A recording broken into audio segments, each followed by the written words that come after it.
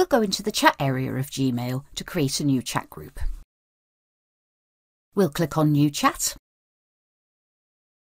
then type the name of the first person we'd like to chat with. If a person we want to chat to appears in the frequent list, we can simply click on them to add them to the group. And can continue typing names that don't appear in the frequent list. When all names have been added, click on Start Chat. A new chat will be created with all names that you selected as members. Type your message and click on Send to send it to all members.